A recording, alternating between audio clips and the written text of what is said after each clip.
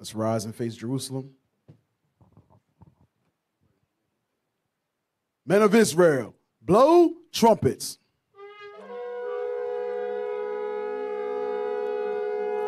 Trumpets down. O Heavenly Father, God of Abraham, Isaac, and Jacob, we humbly come before thee, dear Lord, as thy servants, asking for your mercy and forgiveness of our sins and the sins of our forefathers. Dear Lord, we ask you to let your word go out into the earth, dear Lord. Give your people the spirit to hear and your prophets a word to speak, that they may hear and repent and come back to thy laws, statutes, and commandments with faith in thy Son. We pray for your protection as we travel. We pray for mercy upon our families, all the children of Israel, dear Lord. We ask for a special blessing upon Israel united in Christ, our leaders and their families, dear Lord. Keep them protected, keep them full of your wisdom and understanding, that they may continue to teach thus babes in the spirit of your Son, Jesus the Christ. We ask you to bless our food and our drink, and all things we glorify thee. In Christ's name we pray. Amen. Sons of God, patient saints, sons of God, hand salute. Most High Christ bless. Salute down. Face sisters. To the honorable daughters of Sarah, we say shalom. Most High Christ bless.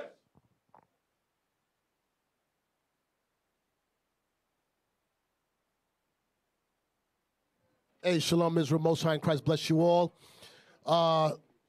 Yeah, I'm going to need two readers. I apologize. Eastern Standard, Central Time. Yeah, I don't know what I was thinking, man. But anyway, today's class is entitled Forgiveness and Reconciliation. All right? I want to begin in the book of Matthew, chapter 12. Who's going to read for me? Get a line? Okay, Matthew 12. Yes, sir. And let's start with verse 31. Yes, sir. The book of Matthew, chapter 12 and verse 31.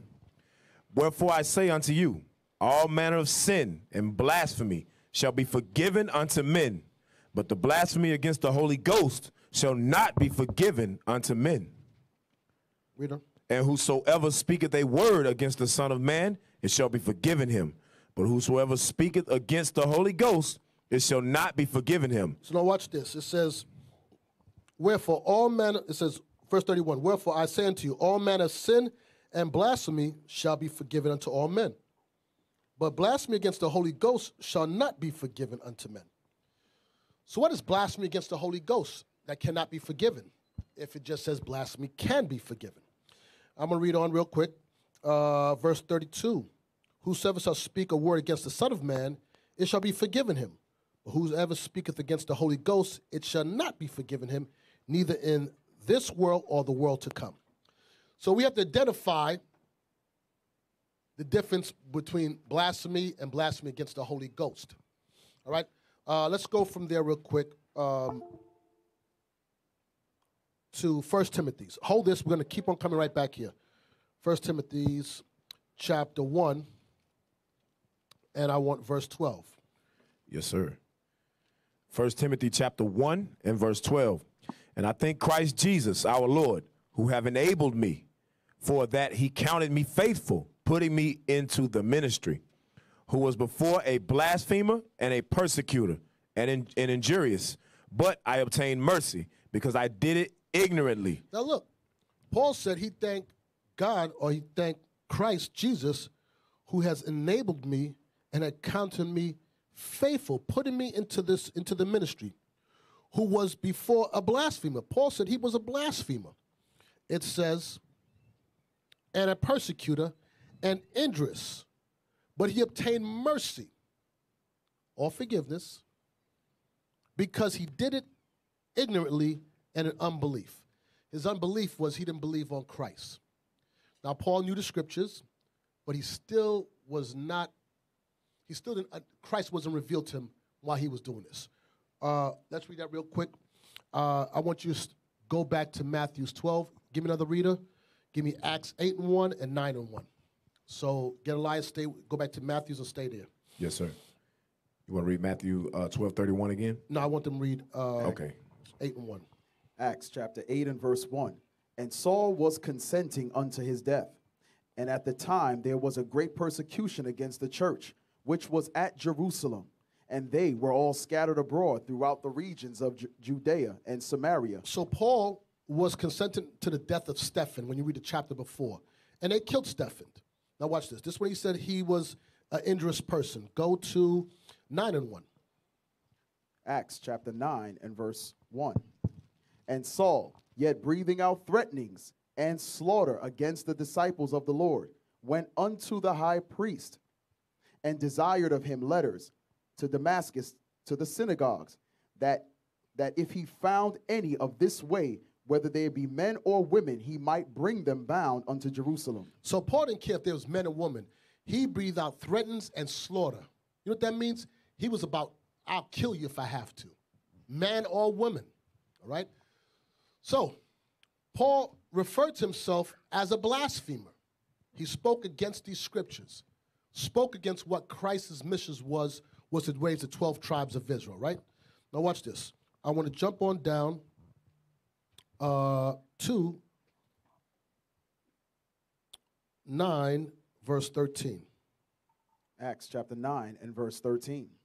Then Ananias answered, Lord, I have heard by many of this man, how much evil he hath done to thy saints at Jerusalem. He's referring to Paul. Ananias heard all the evil that Paul did in Jerusalem. Read on. And here he hath authority from the chief priests to bind all that call on thy name. And he have authority to go take them into prison. Read on.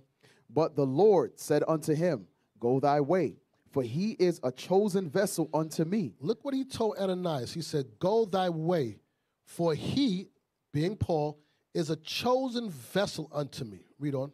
To bear my name before the Gentiles. His job is that he's going to have to bear Christ's name before the Gentiles. Read on. And kings. And kings. And the children of Israel. And the children of Israel. Read on. Verse 16. For I will show him how great things he must suffer for my name's sake. Look what he said. He said, listen up, Ananias. Paul is going to have to suffer great things for my name's sake. So Paul was forgiven because we read it in Timothy how Jesus Christ, I'm going to read again. I thank Christ Jesus, our Lord, who hath enabled me, for he counted me faithful, putting me into this ministry. All right, you're forgiven, but you're going to suffer great things for this gospel, for my name's sake. A lot of times what happens, we think forgiveness means you absolved of judgment. No. You could be forgiven, but there's still going to be a judgment for your actions. Everything has a repercussion, good or bad. So never take in your mind that because you're forgiven, even relationships, that it's going to be carte blanche, and that's where it ends at. You understand that? Paul had to suffer many things. Now watch this. I want to go back to Matthews 12. Yes, sir. Matthew chapter 12 and verse 31. Wherefore I say unto you, all manner of sin and blasphemy shall be forgiven unto men, but the blasphemy against the Holy Ghost shall not be forgiven unto men. Okay, watch this real quick. What is the Holy Ghost? John 14. So you can blaspheme and be forgiven, but you can't blaspheme against the Holy Ghost. What is the Holy Ghost? Go to John 14, verse 15. Yes, sir. John chapter 14, verse 15. If ye love me, keep my commandments, and I will pray the Father, and he shall give you another comforter, that he may abide with you forever, even the Spirit of truth, whom the world cannot receive, because it seeth him not, neither knoweth him, but ye know him, for he dwelleth with you and shall be in you. Now watch this. He says, if you love me, keep my commandments. And if you're keeping his commandments, he said, I will pray the Father, and he shall give you another comforter, that he might abide with you forever. Because Christ knew the time was going to come where he's going to depart from this earth. But he said, don't worry. There's going to be a comforter left from you. Something's going to be there, or somebody's going to be there to comfort you. And he says, verse what? Verse 17? 17, yes, sir. Verse 17, even the Spirit of truth. Indeed, the Spirit of truth. And we know the truth is what? The laws of God, right? Read on. Even the Spirit of truth, whom the world cannot receive, because it seeth him not, neither knoweth him. But ye know him, for he dwelleth with you and shall be in you. He said he dwells with you and shall be in you. 1 John, when he says I dwell, 1 John 2 or whatever, it says I dwell in you and you dwell in him, something like that. You know what I'm talking about? Yes, sir. Find that for me real quick. 1 John 2. Is it 3? Let me hear it. That sounds like it. Okay, 1 John 3, verse 24. And he that keepeth his commandments dwelleth in him, and he in him. And hereby we know that he abideth in us by the Spirit which he hath given us. All right, that Spirit is what? Him. That Spirit is the laws. That Spirit is the Holy Ghost. It's all the same thing. It's synonymous. Now let's go back. Verse 14, 18. Yes, sir. The book of John, chapter 14 and verse 18. I will not leave you comfortless. I will come to you. So look what he says. Christ said, I'm not going to leave you comfortless. I'm going to come to you. How did he come to us? Lo, I come in the volume of the book. It is written of me.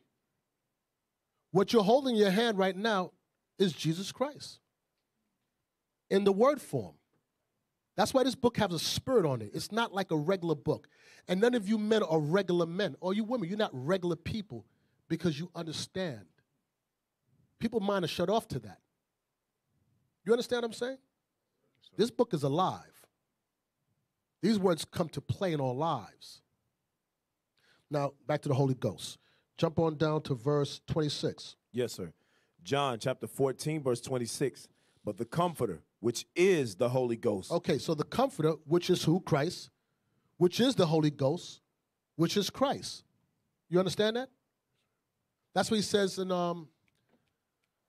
John 1. Give me that real quick. Yes, sir. I'm the Word made flesh. Yes, sir. John chapter 1 and verse 14. And the Word was made flesh and dwelt among us, and we beheld his glory, the glory as of the only begotten of the Father, full of grace and truth. And the Word was made flesh. These words came to us in the fleshly form. He was the embodiment of all God's wisdom in this book. And then he went back to the Father and he says, I'm going to still be with you. I'm still going to be there to comfort you. Do you know, for me today, you know what the comfort is in these scriptures right now? I always say it. Hands down has to be my favorite scripture, Revelations 13 and 10. He that lead into captivity, that just comforts me. When I hear that, I get warm, I feel good. Oh, gosh. I can never quote that scripture enough. He that leads into captivity shall go into captivity. It make me feel good. It make me say, okay, I'm comforted. I know if I just endure, like I said last week, I'll put my foot in my enemy's neck. Praise ye God. All right, good. Had one of those moments. Back to John 14, 26, Bishop. No, I'm done with John. Go back to Matthew's. Yes, sir. Okay, so when it says, verse 31. Yes, sir. Matthew chapter 12, verse 31. Wherefore I say unto you, all manner of sin and blasphemy shall be forgiven unto men, but the blasphemy against the Holy Ghost shall not be forgiven unto men. So if all manner of blasphemy can be forgiven, but blasphemy against the Holy Ghost can't be forgiven, the Holy Ghost is who?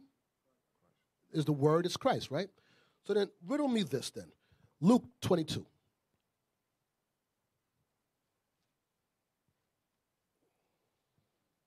Luke 22, I want verse 54.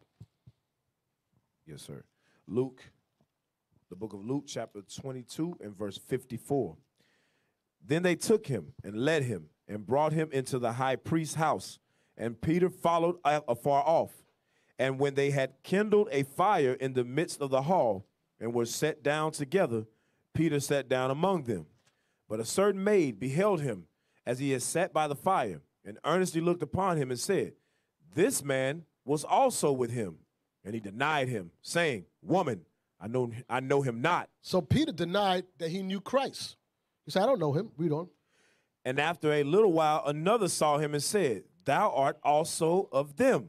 And Peter said, Man, I am not. Man, I'm not with him. Read on. And about the space of 1 hour after, another confidently affirmed, saying, Of a truth, this fellow also was with him, for he is a Galilean.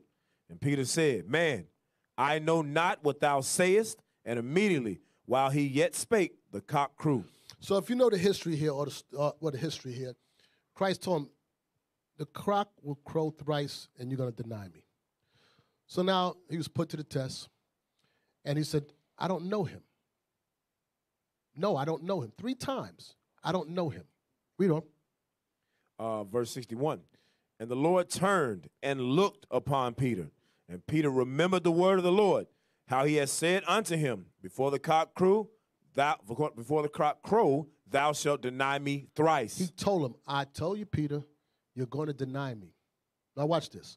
I want to read this again in the book of Matthew. Let's go to Matthew 26.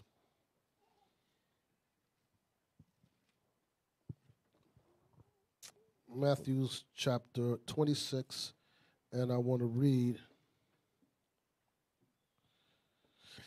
26:35. Yes, sir. The book of Matthew, chapter 26, and verse 35. Peter said unto him, Though I should die with thee, yet will I not deny thee. Likewise also said all the disciples. So Peter said, listen, Christ. He says, though I should die with thee, yet I will not deny thee. He said, I will never deny you. What did he do? He denied Christ. Watch this. I want to go, stay right there, Matthews, jump on down to 26, verse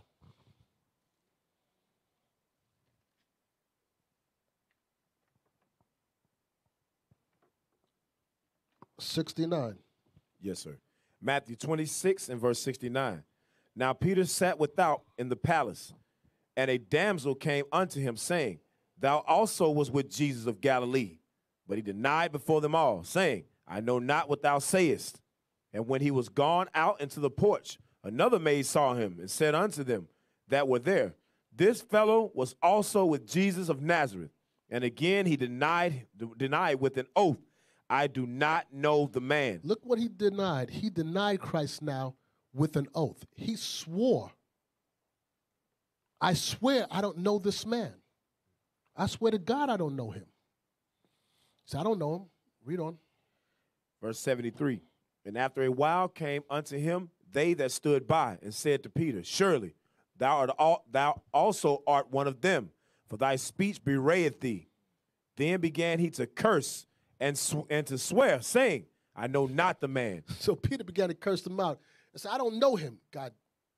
I don't know him. Christ told him, he told Christ, I'm ready to die with you. He said, yeah, sure, Peter. So you say. Now, what did Christ say about denying him? What does Christ say about denying him? Anybody know? Matthew 10. Yes, sir. 10:35.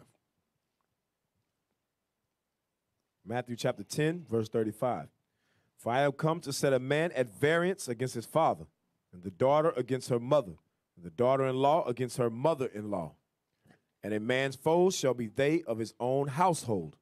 He that loveth father or mother more than me is not worthy of me. And he that loveth son or daughter more than me is not worthy of me. Where does it say he denied? Verse 32. 33, I'm sorry. Yes, sir.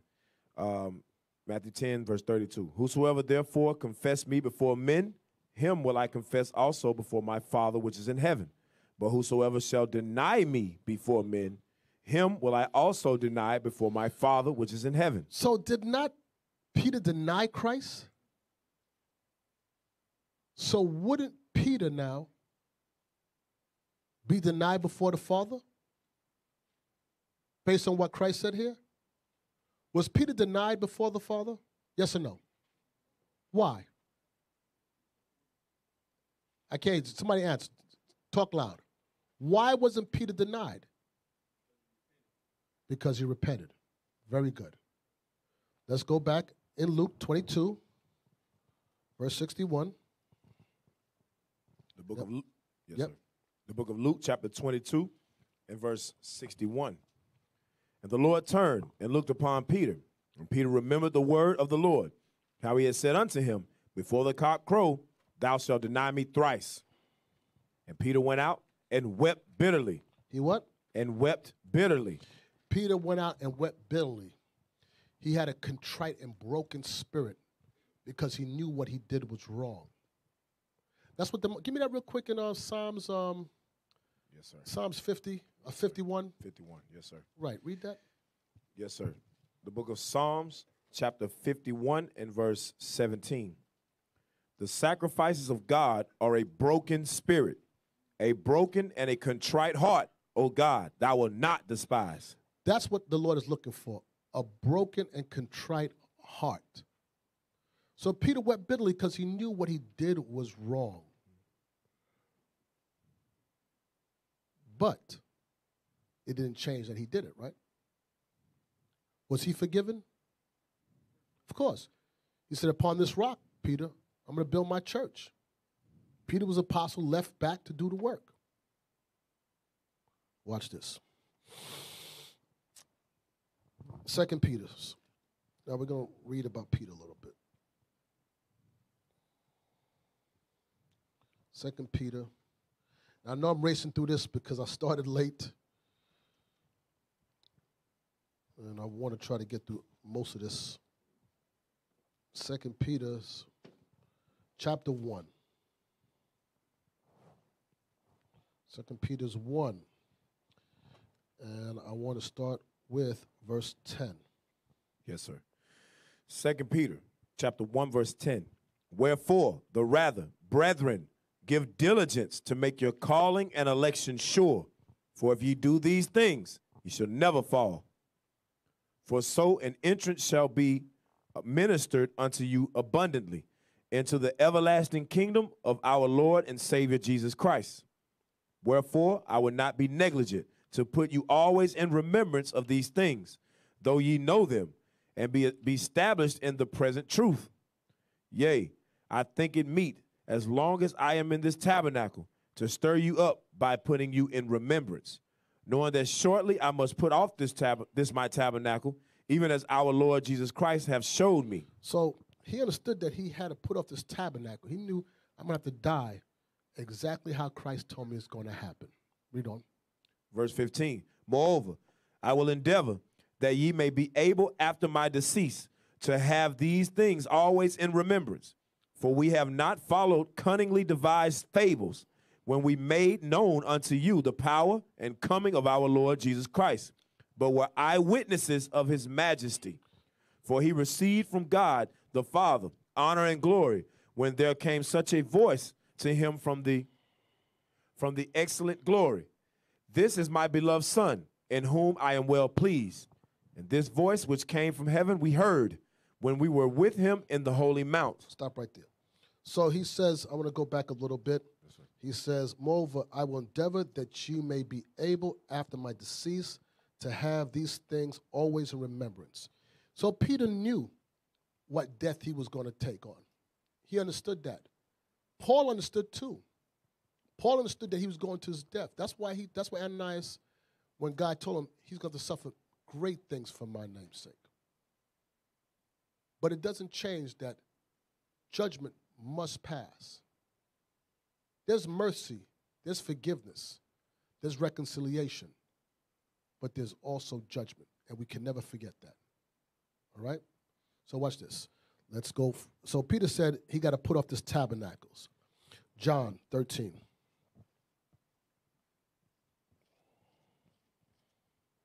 John 13:36. Yes, sir. The book of John, chapter 13, verse 36.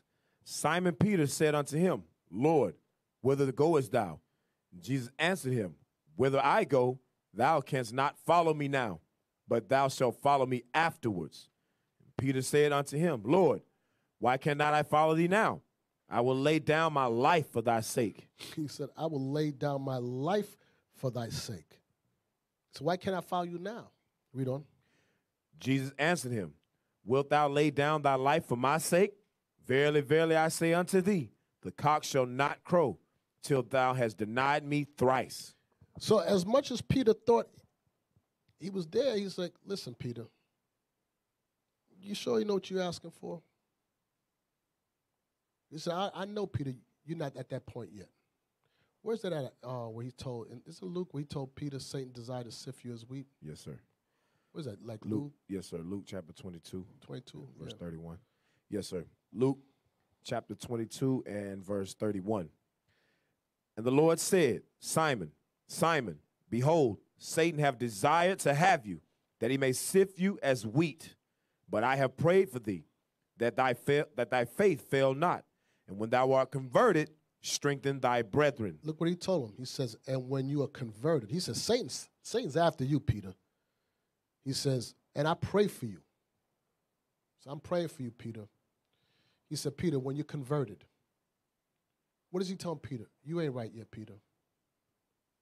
You speak at the side of your head, yeah, you ready to lay down your life for me. Peter, you're going to deny me thrice.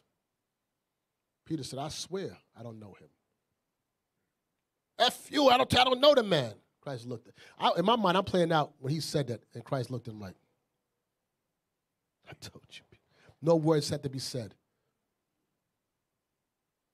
The conviction he had in his heart that he knew he denied Christ. And that's why he wept bitterly. But the scripture tells us back in Matthew 12, look what it says in Matthew 12. Matthew chapter 12. Verse 36. Matthew chapter 12 and verse 36.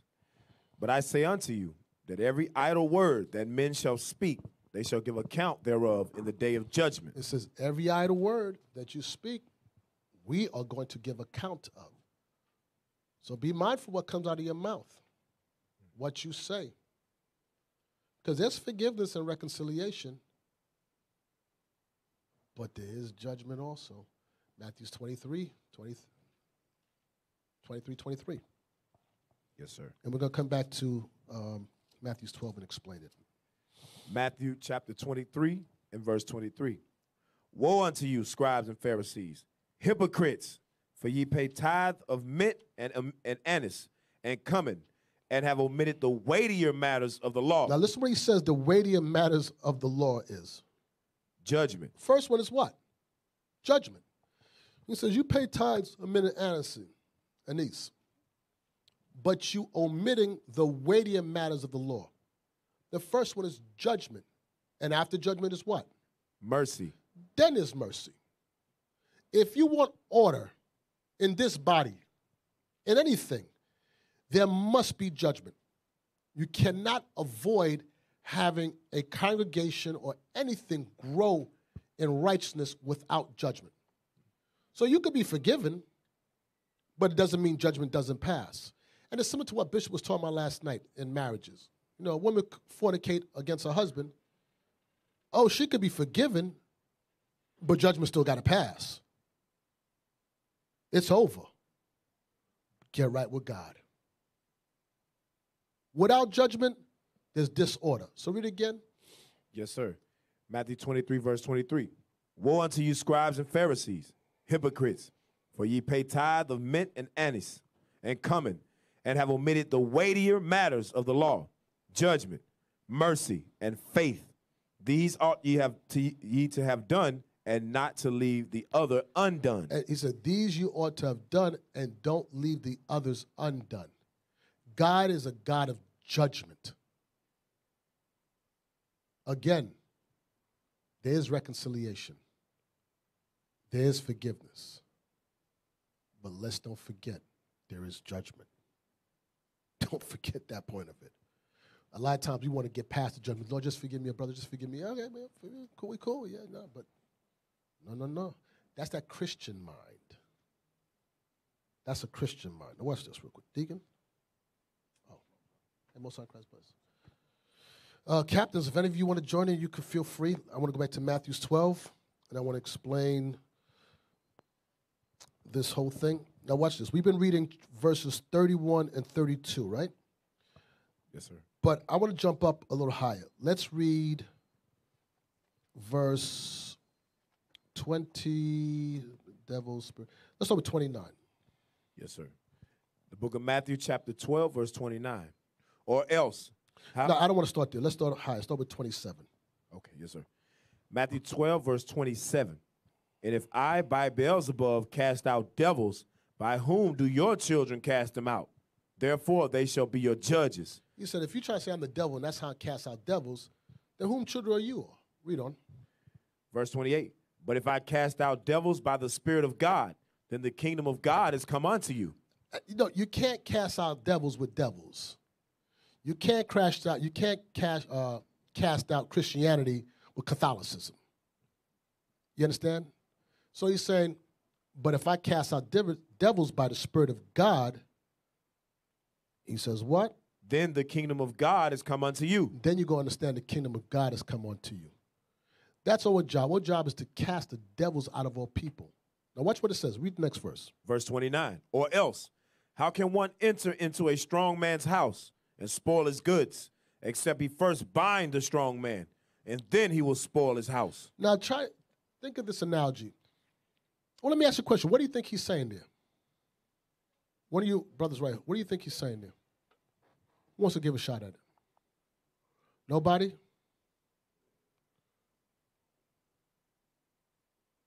Okay, is this a hospice?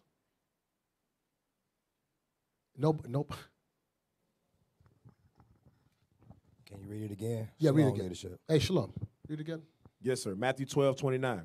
Or else, how can one enter into a strong man's house and spoil his goods, except he first bind the strong man, and then he will spoil his house? So what I'm asking you is just explain it for how you read it.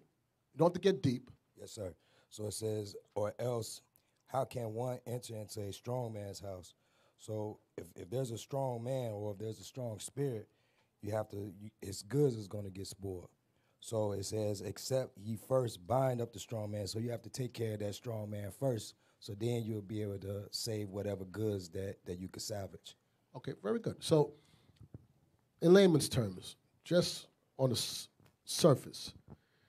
Oh, right here.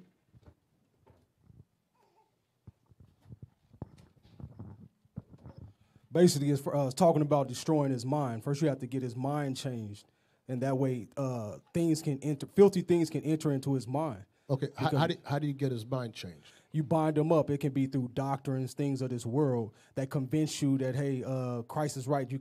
Christ is white. You can do whatever you want to. Do as thy will. And then those spirits, those demons enter into you because you just bound them up. He was supposed to be a strong man, supposed to be a big, strong family man. But then, they come in with these doctrines and they change him and mess him up. Then you got to go and. Okay, you on it, right. So I'm going to get to layman's term. Ain't no way you're going to break into Captain Hoshia's house and rob it unless you tie him up first. You got to tie him up first. Yeah, this is going to happen. There you go. Yeah. There's no way you're going to break it. You know you ain't going to break it. Sidebar. Deacon, I'm always taking a jab at him. And one time I went to Deacon Albiel's house. I'm going to do it. And I went to his front door, and before I got inside, I just saw his shoes. And them things were so big. I certainly say that is a deterrent right there. You don't even need an alarm system. You see it's like size 18 feet. I'm like, who's the fit? Which giant lives in here? That's what you got to do, put your shoes on the front door outside. Ain't nobody breaking into that house. Nah, it ain't even worth it. Let's go to the other house. We need like a size 8 shoe. Anyway, you have to bind them first. Proverbs 5. Here's how you bind them. 5:22, right? Yes, sir. Proverbs chapter 5, verse 22.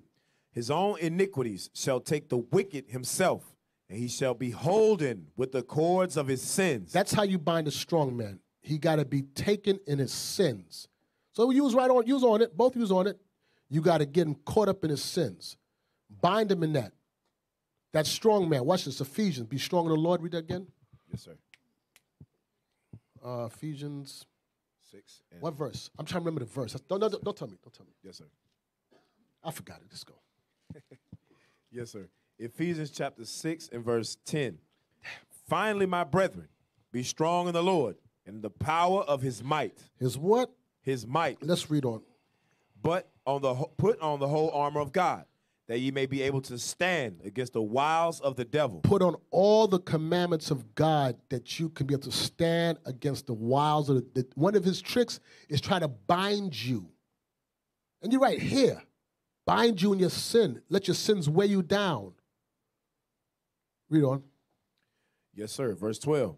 For we wrestle not against flesh and blood, but against principalities, against powers, against the rulers of the darkness of this world, against spiritual wickedness in high places. Yeah, this battle is spiritual wickedness in high places. This whole place, this whole vibration is evil. And we have to have the spiritual eye to see all these pitfalls that's here to bind us. Because some of us, we'll get, like, a bind may not be drugs. Like, I'm good. I don't need, I'm past that. I don't need that in my life. But it might be women. It might not be women. Your distraction might be what? Hatred, wrath, unforgiving. You understand? So spiritually, you got to be able to discern and have a spiritual eye to see all those things out there that's there to bind us, politics, religions, pick one, whatever, and make sure you avoid that. Because many of our people get bound in their sins, and you wonder why they bug out, because they're plagued right here. So let's go back to Matthew real quick. Verse 29 one more time. Yes, sir. Matthew chapter 12, verse 29. Or else, how can one enter into a strong man's house and spoil his goods, except he first bind the strong man, and then he will spoil his house? Then you got free reign of destroying him. Get his mind caught up. Read on. He that is not with me is against me, and he that gathereth not with me scattereth abroad. So Christ made it clear. If you're not with this mission to gather the 12 tribes of Israel, you're against him. That was Peter. That was Paul. He was trying to stop the 12 tribes of Israel rising up again. And that's why on the road to Damascus, he said, Saul, Saul, why kick us against the pricks? What was he telling him? Hey, Paul, you're going to hurt yourself. I'm sorry, God. Oh, no, you're forgiven. But you got to suffer many things for my name's sake now. It's cool. But you don't go unscathed. Everybody understand that? Let's read on. Yes, sir. Verse 31. Matthew 12, verse 31. Wherefore I say unto you, all manner of sin and blasphemy shall be forgiven unto men, but the blasphemy against the Holy Ghost shall not be forgiven unto men. And whosoever speaketh a word against the Son of Man, it shall be forgiven him. Peter did. Paul did. Read on. But whosoever speaketh against the Holy Ghost, it shall not be forgiven him, neither in this world, neither in the world to come. Now it says, if you speak against the Holy Ghost, it will not be forgiven you in this world or the world to come. Give me that in Revelations, please. Revelation 16. This is where you can't repent. This is where you can't be saved. This is where it says, blasphemy against the Holy Spirit should not be forgiven. 16. Verse 9, Bishop? Yeah, please. Yes, sir. Start with verse 7. Yes, sir. Revelation 16, verse 7. And I heard another out of the altar say, even so, Lord God Almighty, true and righteous are thy judgments. And the fourth angel poured out his vial upon the sun, and power was given unto him to scorch men with fire. And men were scorched with great heat, and blasphemed the name of God. Listen, hold on. Even in judgment, they blasphemed the name of God. They're getting, that's Israel. Remember he told Ezekiel that? He said, this is a stiff-necked and rebellious people. Try to wrap your mind around it. Isaiah was warning us. Judgment came in the time of Jeremiah. Ezekiel, now we're in Babylon. So we've done ate all young, starved to death, killed each other, died of diseases. We make it to Babylon, and we still would not repent. And God, once again, he sent Ezekiel to them and said, Ezekiel, I'm saying to rebellious people, These people are hard-hearted. They will not hear the Lord, the law of the Lord. I know I'm butchering it, but if you know what I'm talking about. And people still. That's why Bishop Paul yesterday in Peter's, some people's appointed to death. Some people got to die. That's only fixed them. It's death. That was a good scripture yesterday. Some people just appointed to die. So read on. Yes, sir. Revelation chapter 16, verse 9.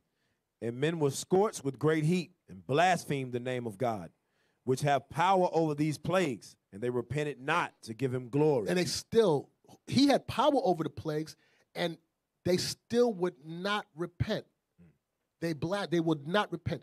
That's the only time you can't be forgiven. That's the only time you can't be forgiven. When it says blasphemy against the Holy Spirit, meaning you're bound in your sins and you refuse to repent. Give me that. Where's it at? In Peter's he pulled, appointed to death? Yes, sir. Peter's 2? Yes, sir. 1 Peter. So do you understand that blasphemy, what it means? And they repented not? That's where you can't be forgiven because you refuse to repent, even in judgment. 1 Peter's 2, right? Yes, sir. 1 Peter chapter 2 and verse 8. Yes. And a stone of stumbling and a rock of offense, even to them which stumble at the word, being disobedient, whereunto they also were appointed. Right. They were appointed to death. They stumble at the word. How are you stumbling? Could it be that you're bound? You're stumbling because you're bound in your sin and you are appointed to death. So let's go back to Matthew's one more time. Yes, sir. Matthew chapter 12 and verse 32. Yes, sir. Verse 32. Matthew 12, verse 32. And whosoever speaketh a word against the Son of Man, it shall be forgiven him. But whosoever speaketh against the Holy Ghost, it shall not be forgiven him, neither in this world, neither in the world to come. Because he would not repent. Read on. Either make the tree good and his fruit good, or else make the tree corrupt and his fruit corrupt. For the tree is known by its fruit. So, plain and simple, the tree is known by its fruits. What happened? Peter wept bitterly, he repented, and he went out to do the work. His fruits was indicative of who he is. That's what it says, be not deceived. I forgot what it says, but it says not be. Give me a second. He that doeth righteousness is righteous. Yes, sir. I got you. That's James. 1 John 3. 1 John, okay. I know it was something with J. Yes, sir. First. But let me go there with you. Yes, sir. Let me see if there's a thought before that. 1 John what? 3 and 7. Let me go there with you. 1 John 3, verse 7. Yes. Read it. 1 John chapter 3, verse 7. Little children, let no man deceive you.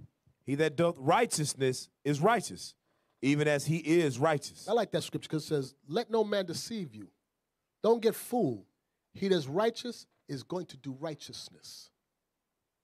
He that's evil is going to do evil. So forget what any man tells you. Just watch them. Their actions, their fruits are going to bear who they are. Read on. Verse 8. He that committeth sin is of the devil, for the devil sinned from the beginning.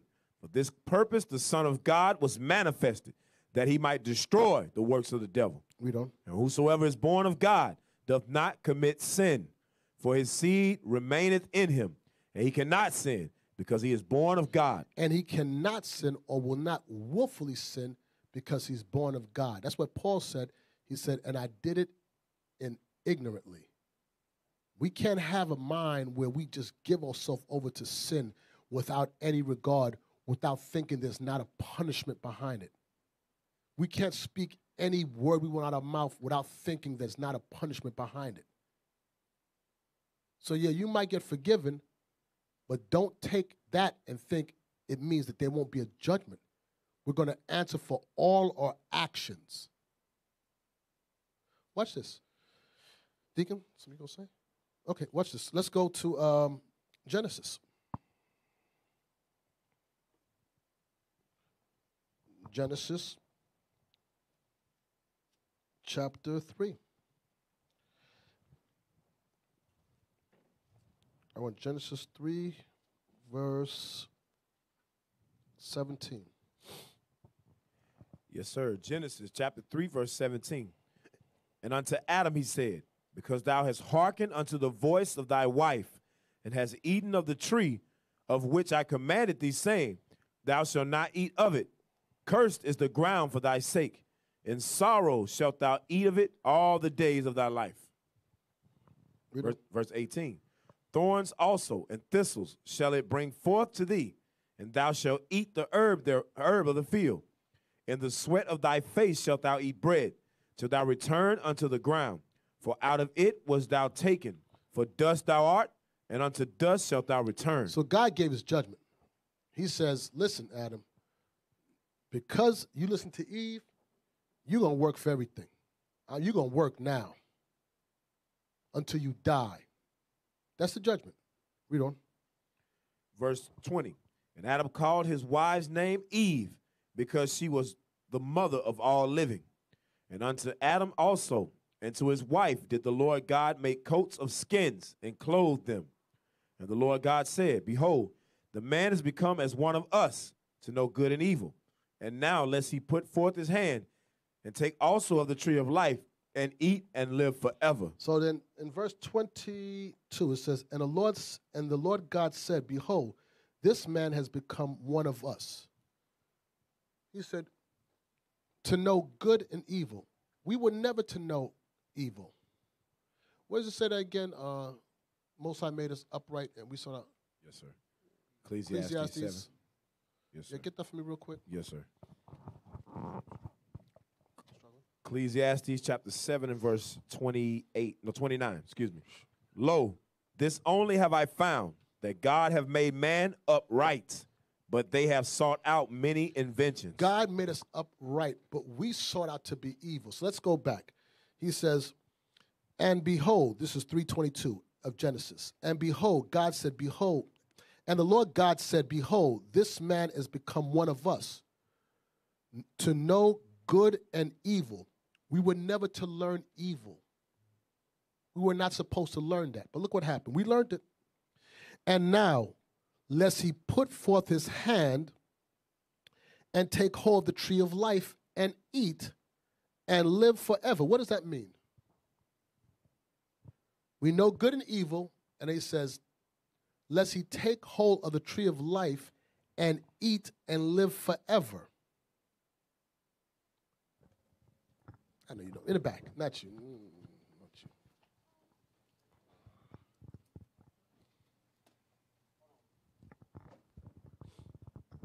Shalom, leadership. We're going to Proverbs 2. Keep the commandments and live forever. So what is he saying there? To obey his voice. Obey. No, I'm gonna read it. I'm gonna read it, and you explain again. Watch. And the Lord God said, behold, this man is become one of us to know good and evil. And now, lest he put forth his hand and take hold of the tree of life and live forever. What did he say the judgment was for Adam? We just read it earlier. He's going to work. Right. Until he die. Right. Now he said, lest he take hold of the tree of life and eat of it and live forever. What is he saying? Somebody help him.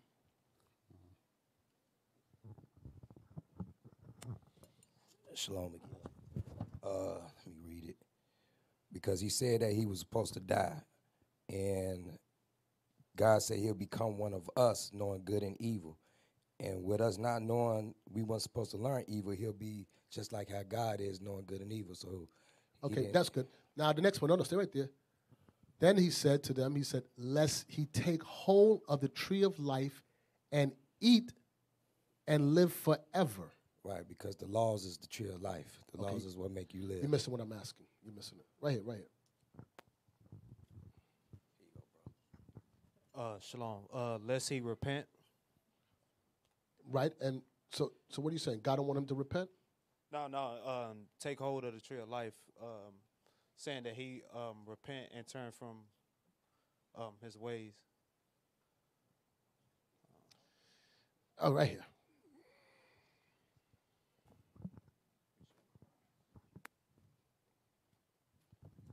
Okay.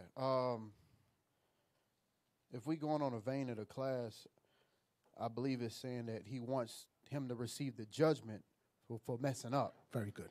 He's like, no. Don't take hold of the tree of life. No, not yet. No. You done did it. Oh, everybody want to get right. How many of you had handcuffs up? Don't raise your hand. When them braces go on, you're like, nah, I'm going to do different this time. I'm going to change. I'm be a law-abiding citizen. Handcuffs change the whole, let me tell you, when the handcuffs hit you, boy, all reality comes flooding in at that moment. You have a whole different perspective of things. God said, I don't want to hear it. Just like you got children. You love your children. You're going to forgive them, but I'm going to bust your ass right now. No, don't come cry. I don't want to hear it. We'll talk afterwards, but right now is judgment. You understand it? So let's read that verse again. Yes, sir. Genesis 3:22. And the Lord God said, Behold, the man is become as one of us, to know good and evil. And now lest he put forth his hand and take also of the tree of life and eat and live forever. He said, now he want to get right after he disobeyed me. This ain't the time for that. Read on. Verse 23. Therefore, the Lord God sent him forth from the Garden of Eden. No, don't eat the tree of life. You got to go.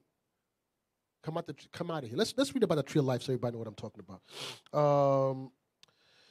Second Ezra chapter. Second Ezra 2 and 12 and 8 and 54.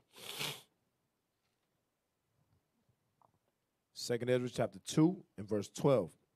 They shall have the tree of life for an ointment of sweet savor. They shall neither labor nor be weary. Go, and ye shall receive. Pray for few days unto you, that they may be shortened. The kingdom is already prepared for you. Watch. Right, that kingdom's already prepared for you. That tree of life is that tree of life is the access to that kingdom that's prepared for us. Is these laws. What the other acts for 854? Yes, sir. Second Ezra 8 and verse 54. Sorrows are past, and in the end is showed the treasure of immortality. And therefore ask thou no more questions concerning the multitude of them that perish. For when they had taken liberty, they despised the Most High, thought scorn of his law, and forsake his ways. Mm-hmm. Moreover, they have trodden down his righteous. Okay, so stop right there. It says, sorrow has passed, and the end is showed the treasure of immortality. I thought it said tree here. Yes, it's verse 52, Bishop. 52, I'm sorry. Yes, sir. Read that. Second Ezra 8 and 52. For unto you is paradise opened, the tree of life is planted, the time to come is prepared, plenteousness is made ready, a city is builded, and rest is allowed. Yea, perfect goodness and wisdom. Read on. The root of evil is sealed up from you. Weakness and the moth is hid from you. And corruption is fled into hell to be forgotten. No more sin. Read on. Sorrows are past, and in the end is showed the treasure of immortality. And that tree of life at the end is going to show the treasure of immortality. So he told Adam, now, you have to die.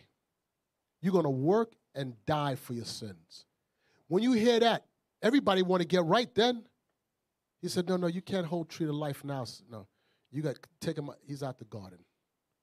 Let's go back to Genesis. Yes, sir. Genesis 3 and 23. Therefore the Lord God sent them forth from the Garden of Eden to till the ground, from whence he was taken. So he drove him out. So he drove out the man, and he placed at the east of the Garden of Eden cherubims and a flaming sword, which turned every way to keep the way of the tree of life. Now the center or the epicenter of the Garden of Eden was Jerusalem. All right? He drove him east. If you look on a map, east will take you towards, I'm just going to get the point. He ended up with Abraham in the Ur of the Chaldees in Babylon. That's where they ended up. And they came back up with Lot up to Haran and back down into Israel. But anyway, he drove him out. That's why you find Abraham, all of a sudden you read about Abraham, he was a Chaldean. That's how he ended up with another class of the time. Then they found the ark on the Mount Ararat, which is to the east. Okay, so anyway, because of that, Adam, God said, you're going to work and you're going to die for it, and now you have to earn your place back. I'm going to judge your people. I'm going to judge this nation. I'm going to forgive them. There could be reconciliation, but guess what? From that sin, we're here now. You understand that? From that, we're here now. But we could be forgiven. But judgment had to pass. Isaiah 6. Isaiah 6. Yes, sir. And start me with verse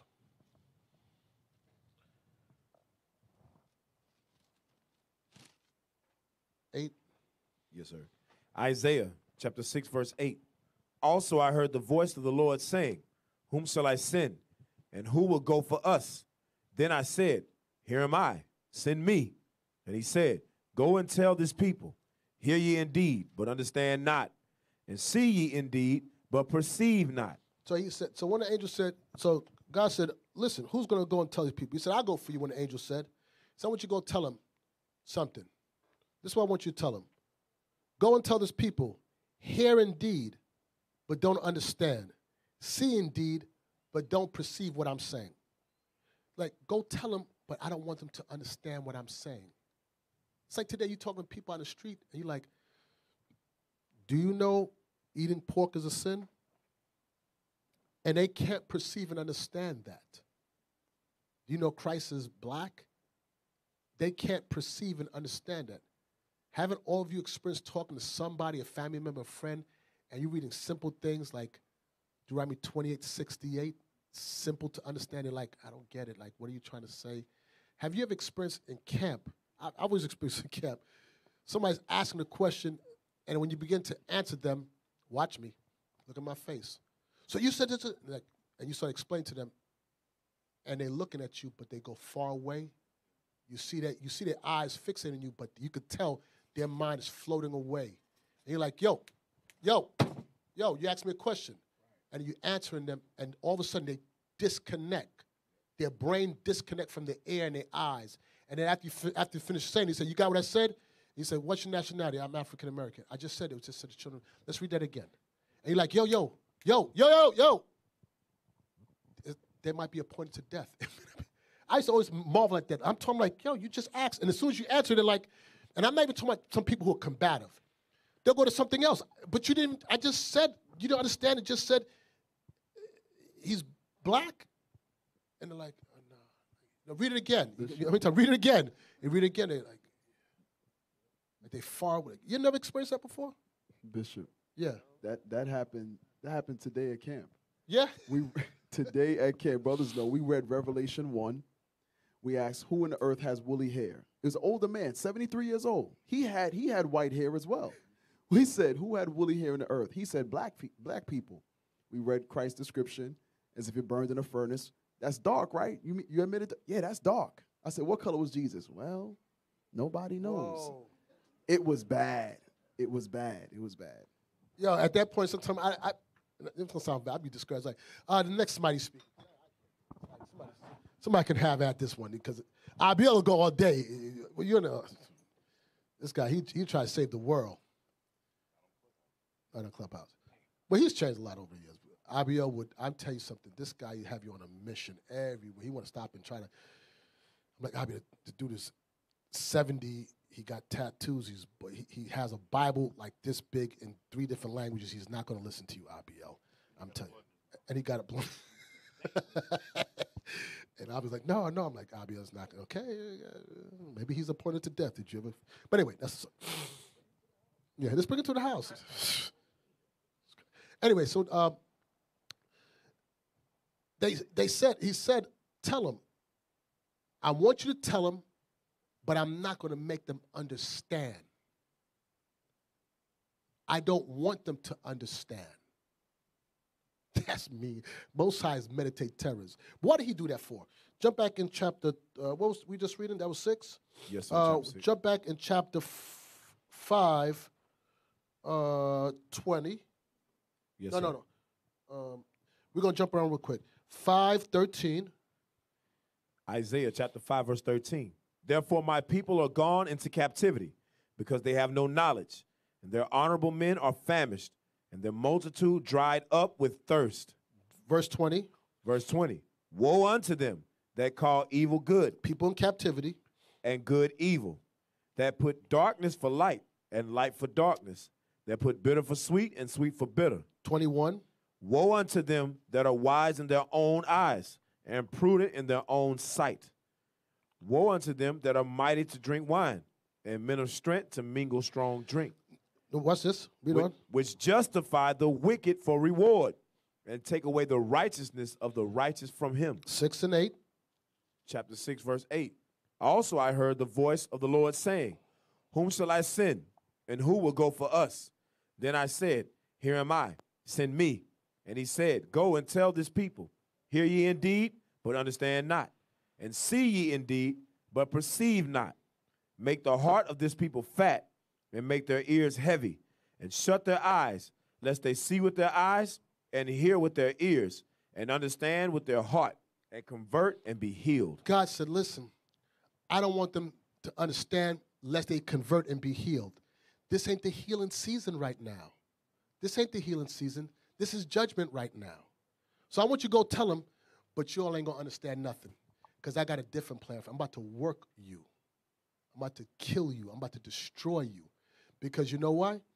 Because I led you into captivity. You didn't listen. You call evil good. You was wise in your own eyes. You justified the wicked. But I'm going to send the prophets to you. And some of you are just appointed to die. That's the harsh reality of this Bible.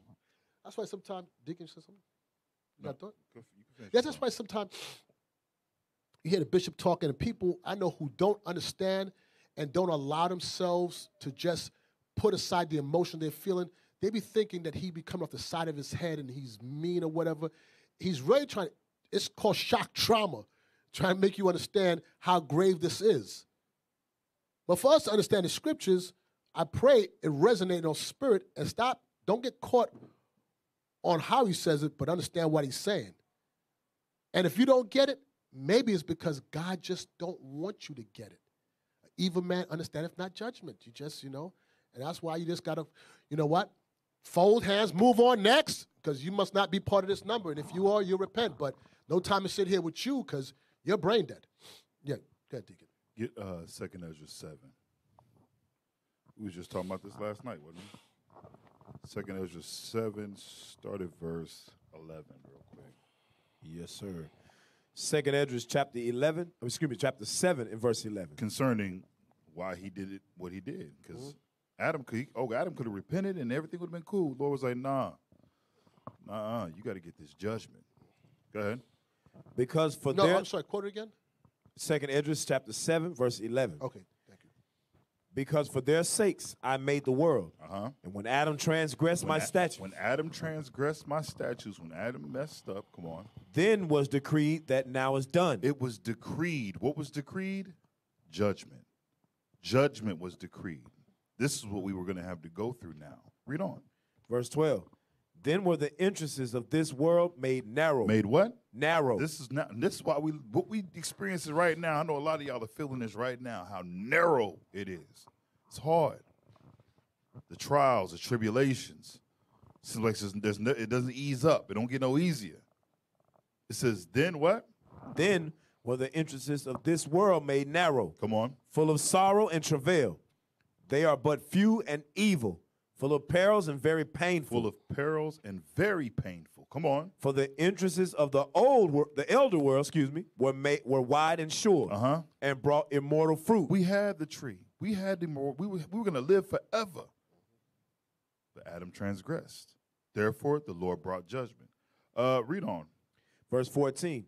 If then they that live labor not to enter these straight and vain things, they can never receive those that are laid up for them. You have to go through the judgment now in order to inherit the things that God promised us, that God's going to give us. Jump down to, where is it at? Condition of the battle. You know 56. 56. Yes, sir. Yes, sir. 2 Ezra 7:56. Read. For while we lived and committed iniquity, we consider not that we should begin to suffer for it after death. Come on. Then answered he me and said, this is the condition of the battle. These are the terms of life. This is the condition of the battle. All that we got to go through with the entrances now being made narrow. Before where it was wide and short, and Adam messed up. Now it's made narrow. We got to go through these perils. We got to go through this tribulation. Guess what? These are the terms and conditions. A lot of people sit back arguing about the rules. Mad because we got to do this. We got to do that. You ever get somebody, who in here play ball? Anybody play basketball? Can you step on the court and be like, well, why I got to dribble? Does that make sense? What you mean I got to dribble? I don't want to dribble. These are the terms and conditions of life. And if you want to survive, if you want to win, you got to play by the rules. You got to keep these commandments. You got to believe on Christ. This was the judgment given because Adam messed up. That's what Bishop is showing you. Very good. Where was we at just now? 2 Ezra 7. Before that. We was at Isaiah 6 and 8, and 8 through 10. Right. Watch this. I want to go to Sirach 22.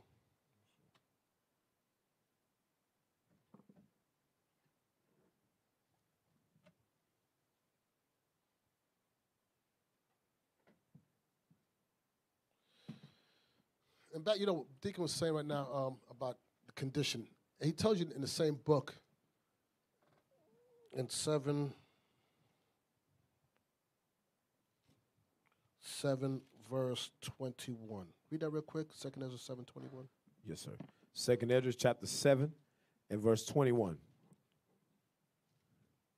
For God hath given straight commandments to such as came, what they should do to live, even as they came, and what they should observe to avoid punishment. To avoid judgment, what they should do to avoid it. Read on. Nevertheless, even so he gave it. They were not obedient unto him. So then if they wasn't obedient to him, what do you have to expect? Got to expect judgment. They were not. Nevertheless, they still didn't listen. So judgment passed. Read on. But spake against him and imagined vain things. Every idle word. Well, let's go to Sirach 22. I'm going to wrap it up and just give me a couple more scriptures. Sirach 22. Watch this. I'm going to deal with friends real quick. Sirach 22:21. Sirach chapter 22 and verse 21. Though thou drewest a sword at thy friend, yet despair not, for there may be a returning to favor. Right. You might have gotten to it with a friend, but don't despair not. You might be able to fix that friendship again. You know what? Read on. Verse 22. If thou hast opened thy mouth against thy friend, fear not, for there may be a reconciliation. You might open your mouth against a friend, but don't fear. You might say something that's out of season, but you might be able to fix it. Read on. Except for upbraiding. But except for this. Read on. Upbraiding. Or pride. You know what upbraiding is? When you just so disrespectful. You say some stuff that utters out of your mouth that's just so foul that you change the way he views you. Upbraiding or having a spirit of pride where you can't be corrected. Read on. Or disclosing of secrets. Or you disclose personal information. Or a treacherous wound. Or something treacherous you do to that brother, like sleep with his wife. Read on. For these things every friend will depart. For these things every friend will depart. Now, if you repent, should a brother forgive you? Huh? Right, he should forgive you. But don't think the friendship going to be the same. Just got to put you in the box over here. Right there. That's your box right here. Shalom. Cool. People think forgiveness means if you go back to, no, that's not what it's talking about. No. Just got to put you in the box. You just came to my house and stole from me. And I caught you. I forgive you. But you're not coming back over. No. Definitely not going to give you my ATM card. Came to my house, you recorded me. You ain't coming back. You're not coming in, and if you did come in, you won't have hands and a phone. No, but you understand what I'm trying to say? There's certain things you just can't fix. Watch this. Okay, but this is the point now. Sirach 28. 28, verse 2. Sirach, chapter 28, verse 2. So verse 1. Yes, sir. Verse 1. He that revengeth shall find vengeance from the Lord. He shall surely keep his sins in remembrance. Forgive thy neighbor the hurt that he have done unto thee. Let that treacherous wound. Read on. So shall thy sins also be forgiven when thou prayest. So you know what? You better learn to forgive. But forgiveness does not mean you forget. It just means you don't deal with him ill. Read on. Verse 3. One man beareth hatred against another, and doeth he seek pardon from the Lord? He showeth no mercy to a man which is like himself. Right, because we all fall short. We all have our issues. Read on. And doth he ask forgiveness of his own sins? And we're going to pray to God and we're going to ask forgiveness, don't we? Absolutely. Read on. If he that is but flesh nourish hatred, who will entreat for pardon of his sins? But he that is but flesh nourish hatred, meaning what? You keep that hatred in your spirit. You don't let go of it. It fuels you. You make a provision for it. You feed that hatred with right here, how you feel, how you think. Read on. Verse 5. If he that is but flesh nourish hatred, who will entreat for pardon of his sins? Remember thy end, and let enmity cease. Remember corruption and death, and abide in the commandments. Read on. Remember the commandments, and bear no malice to thy neighbor. Remember the covenant of the highest, and wink at ignorance. It says, and bear no malice towards your neighbor. But it doesn't mean that things are going to be the same. That doesn't mean that. You just don't deal with him unjustly, ungodly against the scripture. You don't try to render evil for evil, bring harm to him. But that friendship ended. You understand that? And that's what you just got to live with. And so you said you had a question that you want to ask? Hey, Captain Shemai, pose that question again to the men up in here that was put on the 80s page. Now, it's for a lot of brothers that wasn't here last night because the class doing with forgiveness and reconciliation of sins. So a couple comes into the truth. They married. It's a married couple. A married couple comes into the truth, and they're in for some months. On the Day of Atonement, the wife confesses to her husband that she's been banging his friend Raheem. And because it's the Day of Atonement, she felt the need to come forward and confess. And whoo, she feels good now. She got it off her chest. What? She was banging them before the truth. Remember, she was banging before the truth. All right, go ahead, Cal. She was banging your friend Raheem before the truth, and now it's the Day of Atonement, and she feels compelled to get it off her chest and confess it to you. Husbands, what is your response?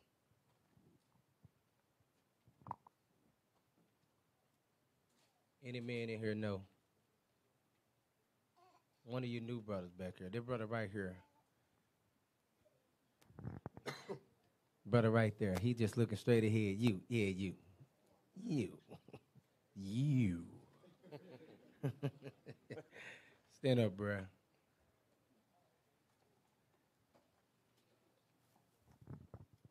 What is your response? My response is, What happens to the wife? well, I'm to the wife, well, Remember, it was before the truth. yes, sir. I definitely wouldn't take her back. So I have to talk to either leadership or. Why you got to talk to leadership? Okay, so who would take her back? Any brothers? I mean, any brothers? He said he wouldn't take her back. Who would take her back? She could be forgiven. Remember that. Yeah. Yes, sir. But you ain't going to deal with it, though, right? No, sir. I So what wouldn't deal about with it anybody anymore. else? Anybody else? The Day of Atonement. So you're not forgiving her? I forgive her, but I wouldn't go back with her. Okay. Hey, you in the spirit. All praise to the All Most praises. High. Now look, can I bring out a scripture real quick? Yeah, go, come on. So get Romans chapter 2, verse 12, y'all. Y'all got to understand, man. Whether you know the law or not, you still going to be judged. Just like a lot of our people in Christianity. They doing a lot of stuff ignorantly. They might not even know the law, statutes, and commandment or is laws pertaining to certain things that's written in the Bible. And they doing it ignorantly. But guess what? They can be forgiven for that. But the law still stands and the judgment still stands. Read that real quick. Romans 2. Romans 2, verse 12. For as many as have sinned without law shall also perish without law. And as many as have sinned in the law shall be judged by the law. So you see that? You'll be perished with, you still will be judged without the law, just because you didn't know. Now, what is the law pertaining to a woman laying down that committed adultery on her husband? Get that real quick and do number 24. Now, we ain't talking about her being put to death like in the time of Moses. You know what I'm saying? Because we in the truth now. So what, the sacrificial law has been done away with. All manner of sin can be forgiven except blasphemy of the Holy Ghost, and we ain't putting people to death for certain type of sins because Christ came for those sins that you couldn't be forgiven for under the law of Moses. Now you can be forgiven for it. Bestiality for y'all brothers that love touching these damn dogs. Homosexuality. Adultery. You can be forgiven for those things. Oh, hey, thank Jesus. Now where we at? Deuteronomy 24 real quick. Where you want to start? Verse 4? Or just... I just want to get straight to the point, yeah. Yes, sir. Deuteronomy chapter 24, verse 4. Her former husband, which sent her away, may not take her again to be his wife. After that, she is defiled, for that is an abomination before the Lord. So after she defiled, you found out she been defiled, and y'all married, even if it was before the truth, guess what? She got to go.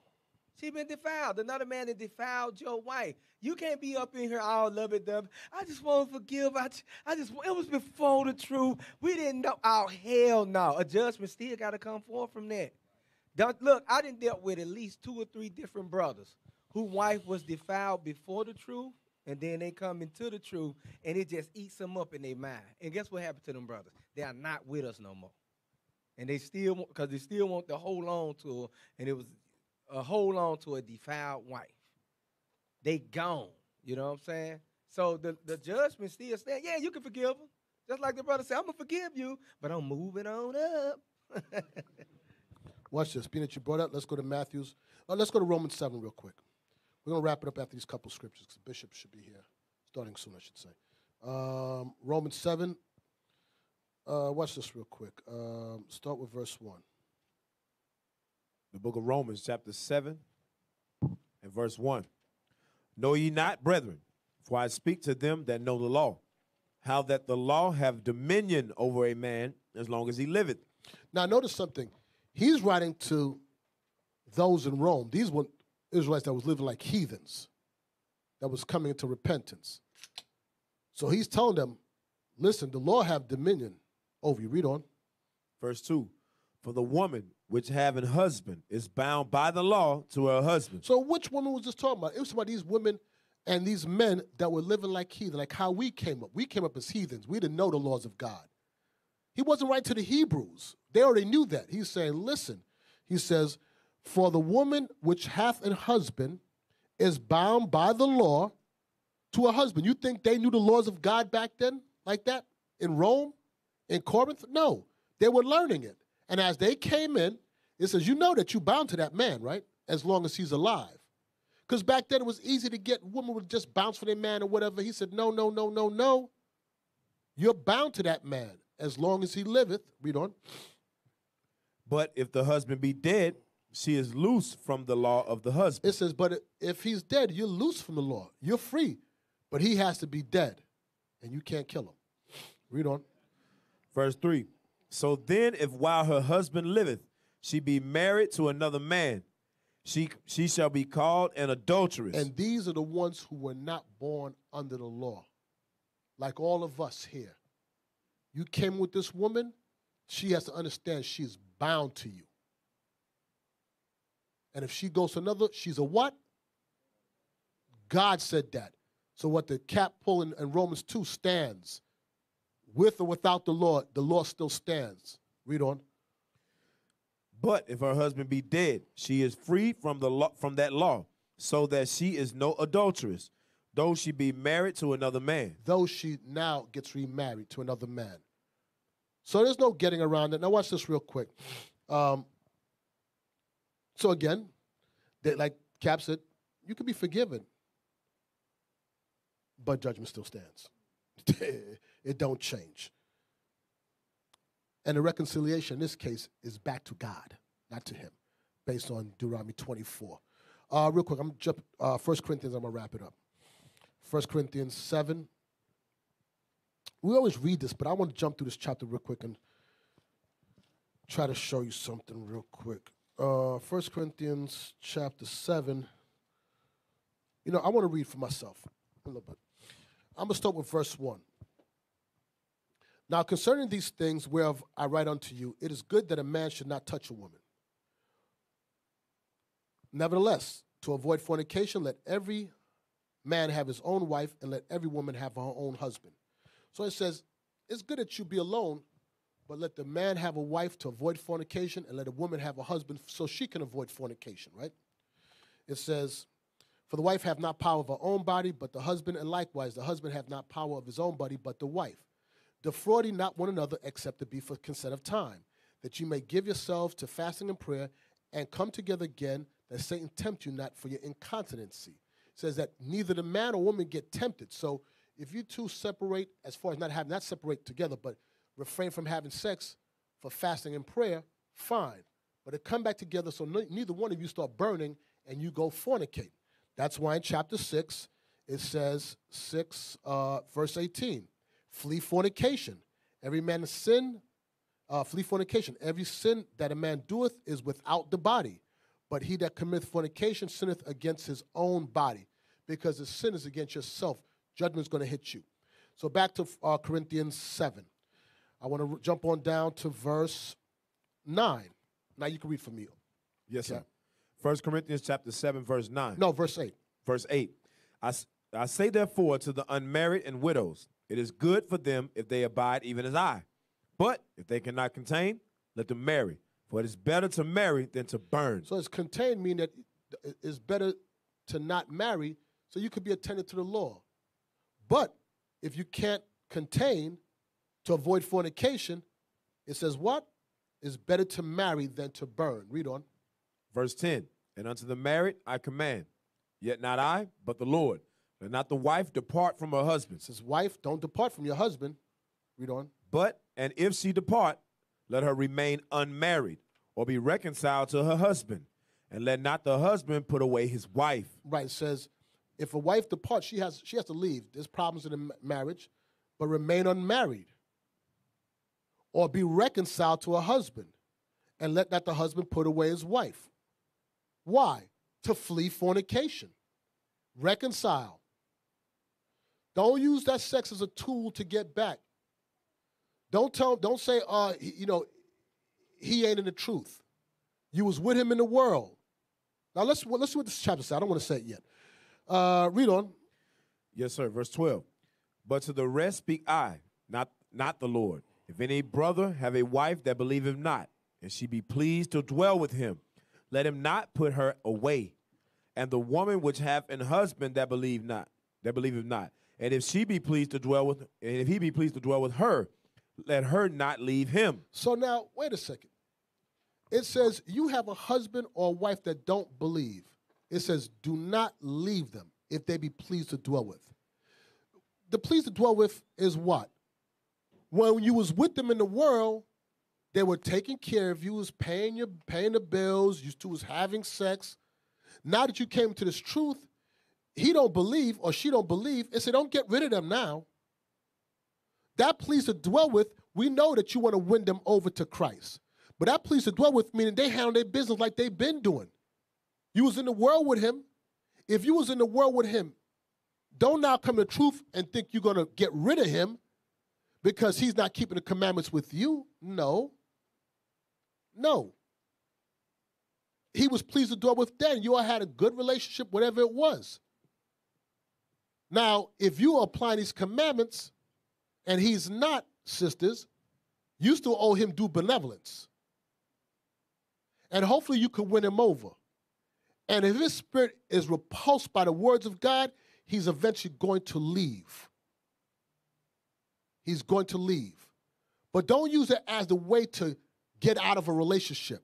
Because we read in Romans, it says, you're bound to him as long as he liveth. Now, you could go ahead and leave if you want to, but there is a judgment. Now, who want to gamble with that? You could be forgiven. There could be reconciliation with God, but don't think the judgment is not going to pass. And because judgment is not executed speedily, I forgot the rest of it, but you know what it means. People are wise to do evil, right? It's fully set in the hearts of men to do evil. Right, it's set in the hearts of men to do evil. Because it ain't past speed, but do not confuse yourself and think there won't be a judgment. And in that day, there'll be weeping and gnashing of teeth.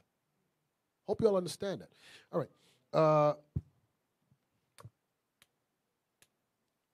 Matthew 19, and I'm gonna wrap it up on this.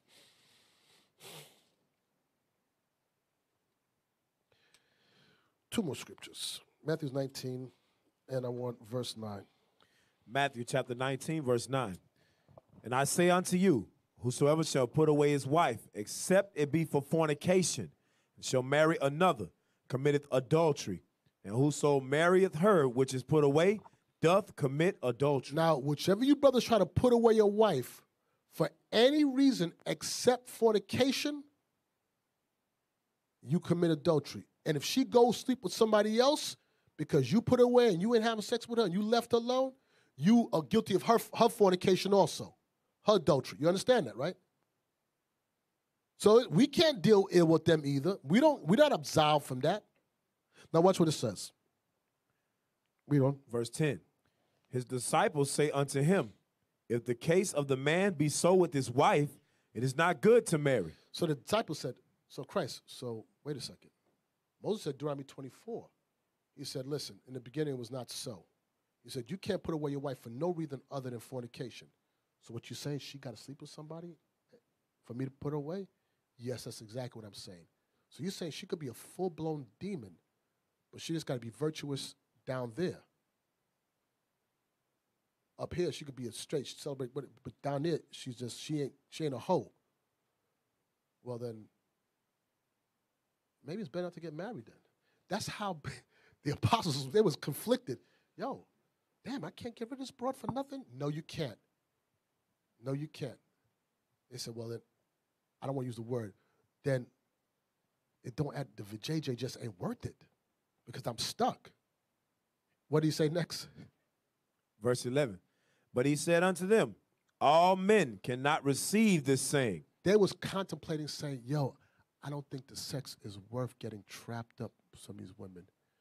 Christ said, listen, all men don't have that spirit. To avoid fornication, you're going to take a wife, and you're going to have troubles in the flesh, but don't try to get rid of her. Sidebar, I'm telling you, marriage is the biggest guest you're going to make in your life. Children are born to you, your parents are given to you. Who you choose as a spouse is a direct reflection of who you are. So sisters, before you open your knees, you better make sure what you're doing, because, ooh, you do not want to wake up and look at that nigga and say, I can't stand his guts.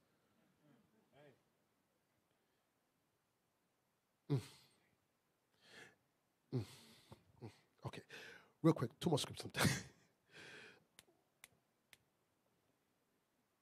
2 Ezra 1. One more scripture, 125.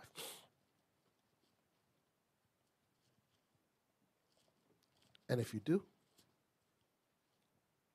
125. Yes, sir. 2 Ezra chapter 1, verse 25.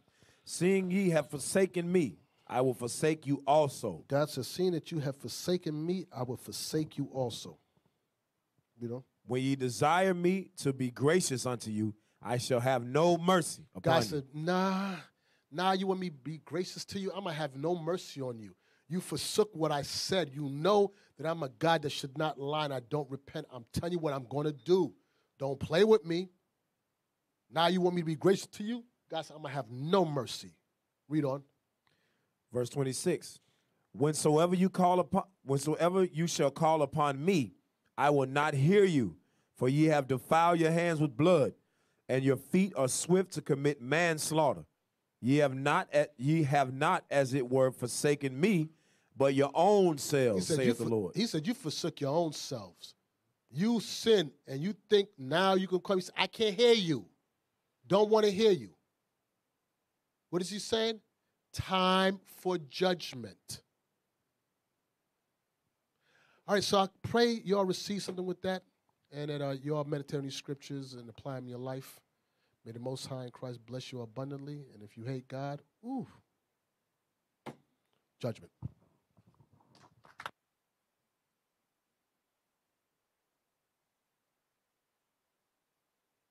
Those online, stay tuned. Bishop will be on in a few minutes, all right?